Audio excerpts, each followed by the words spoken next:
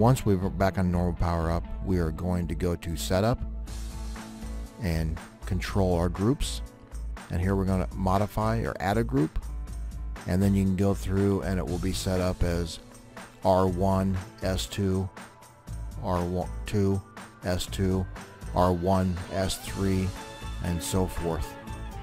There also will be a group combination for just the positioner, that is S1, S2, and S3, and that will be used to control sweeping from side A to side B, to where we have A to robot or B to robot.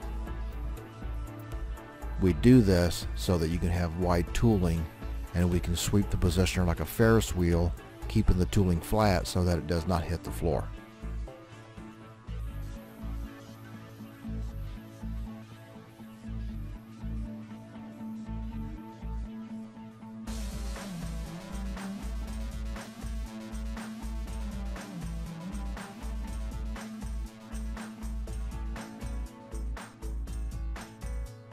And once those group combinations are set up, then we can go in and start creating jobs.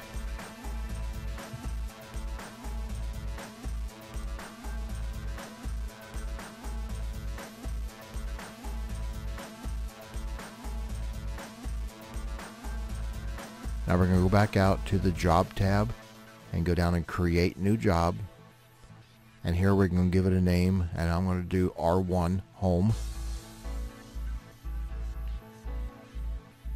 And then the control group or group set will be R1 in this case.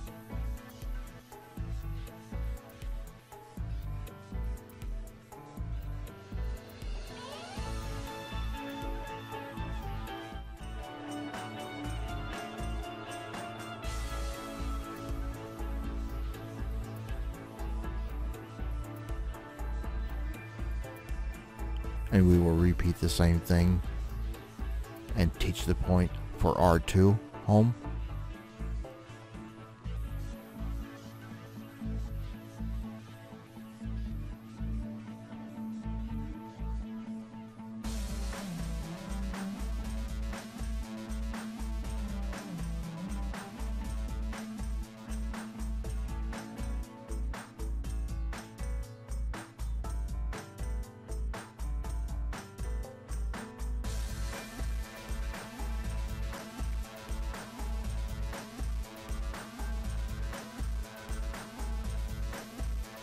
And the other thing I'm going to show setting up here will be A to robot or B to robot, and that group set is going to be S1, S2, S3, as we will be moving all three axes of the positioner. In this first case, I am doing B to robot since that station was already over there. And I will be tweaking and modifying the position for a robot start position on side B, so when it sweeps in, it could be ready to start welding. Side A, I will have tipped down a little bit so it'll be more user-friendly for loading, so you'll tilt that forward. On a larger frame, it needs to be tipped forward so a person could load the parts easier.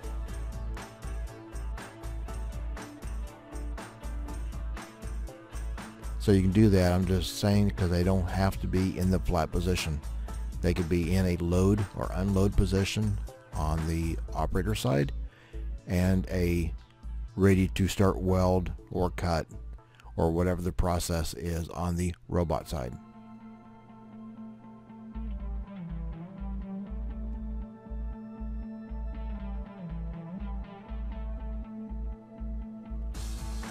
Next we'll be repeating the same thing, but we're going to be running A to robot, and again it's S1, S2, S3 group set.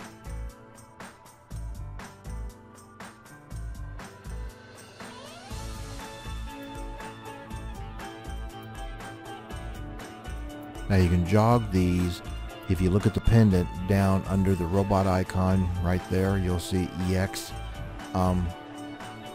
button, and you can just toggle through that, and up at the top of the pendant you'll see where it has a robot symbol, and to the left of that symbol it will show the axes in which you're controlling.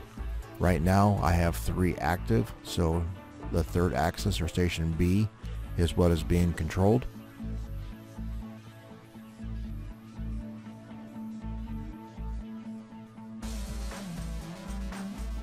And that is just for jogging purposes.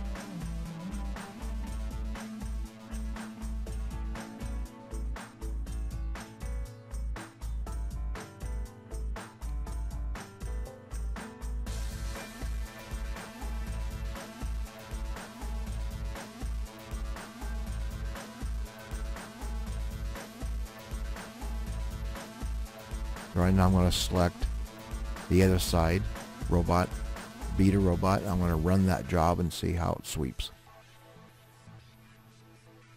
And if you notice how the minor axes, or station A and station B,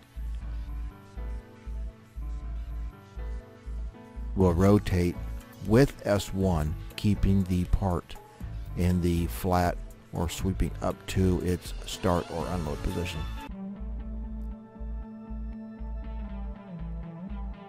And we'll check by running A to robot and run it back.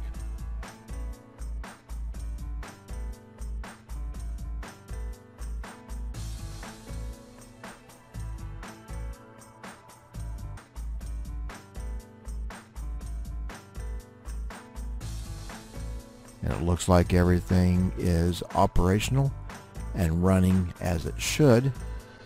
And that is how you build an ArcWorld 6200.